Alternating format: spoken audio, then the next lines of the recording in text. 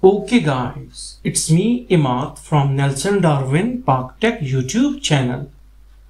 So today in this tutorial we will learn about how to find the length of a string within the Java programming language. The compiler which we are using is the Eclipse IDE. So first we need to delete all the projects which are already open. So we will delete them out. Now we will click on create a Java project. Now we will write the name of the Java project as hotel, okay, HOTEL, hotel, and we will click on next and then click on finish. Now open, okay, extend this hotel folder and you will find src folder. Right click on it and create a new and then on class. We will write the name of the class as echo3. And we also need to tick the public static void main checkbox. Click on finish and we got our main coding window.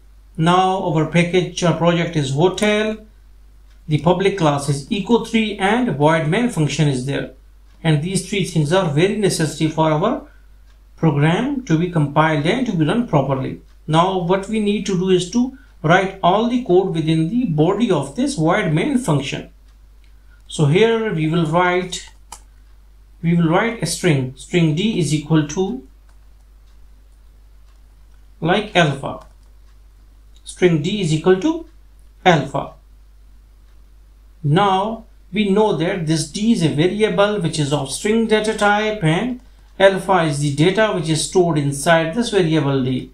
Now we need to find the length of the string inside d. So we will write, we have to store it in a variable. So we have to declare a variable with integer data type. Then we will write d dot length of d, okay, sorry length, okay, d1 int h is equal to d dot length.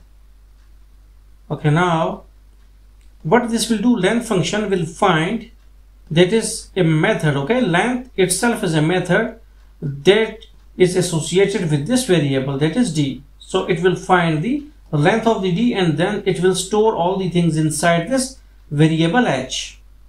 So then we will write serial dot out dot println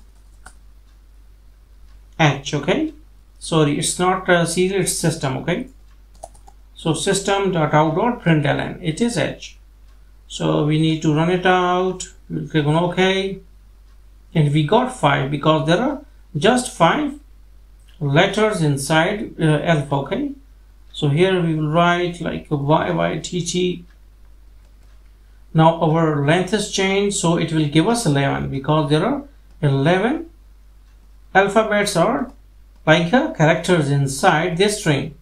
So hopefully you got the concept that how you can find the length of a string within the Java in Eclipse compiler. So thanks for visiting our channel and don't forget to subscribe.